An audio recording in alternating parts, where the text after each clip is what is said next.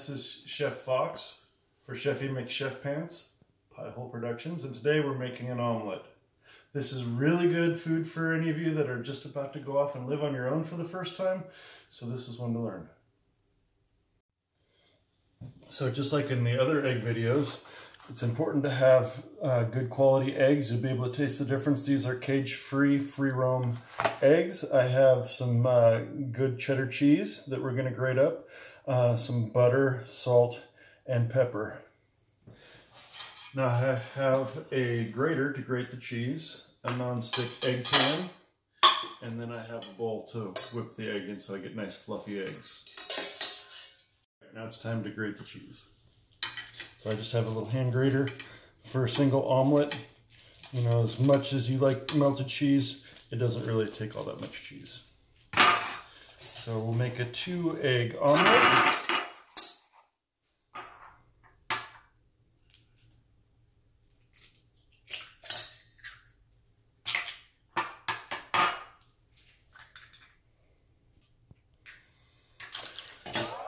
Give these eggs a whip so we get some air whipped into those eggs. You'll notice the color is changing from a darker shade of yellow to a lighter one. I'm going to give it a pinch of salt. I'm going to get a little bit of pepper here into the cap. Make sure I have about how much I want. There we go. Heat that in and make sure it's well combined. This is all going to go back on the stove at a medium-low temperature. So let's do that. So by now some of you are getting sick of eggs. We've done 3 egg videos already and there's still a couple more to go. I worked at a restaurant once and on the signboard it said, ask the server what chef is having for lunch. And then that was always their option to have what I was having. So usually it was some good bread and some sausage and cheese or an egg sandwich, something like that. Eggs are simple, eggs are delicious. So the stove is going back on and we're going to hit that medium-low temperature. Gonna put in that pat of butter and let that start to melt.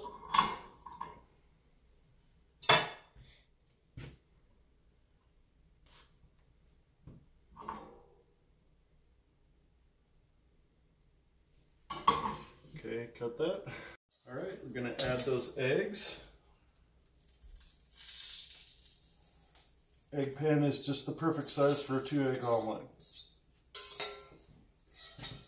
So similar to what we did with the scrambled eggs, I'm gonna pull egg towards the center, and liquid egg that's uncooked is gonna take over the space on the sides, and I'm gonna end up with a fluffier, more 3-dimensional omelet instead of one that's just a little flat disc of egg. So this is going to have a little more shape to it. When I start running out of egg, I stop doing that.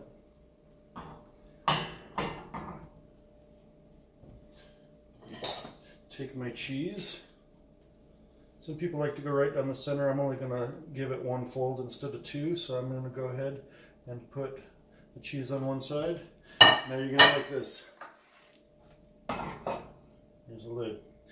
It's going to create a little oven. The cheese is going to melt evenly and we're going to have a delicious omelet that's fluffy. It's going to be cooked on the top without being burned on the bottom, and it's going to have melted cheese.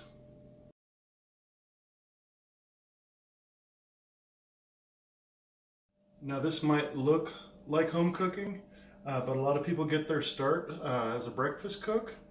About 1/4 of the jobs are actually for breakfast cooks, and a lot of people actually are making omelets live for people in a buffet line at a brunch, the omelet cooker.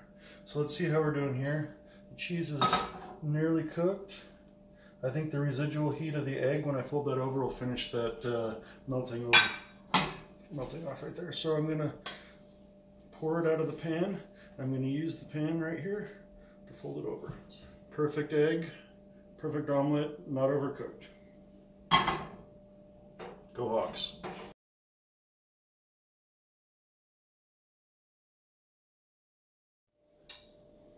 Cheese is melted, egg is fluffy.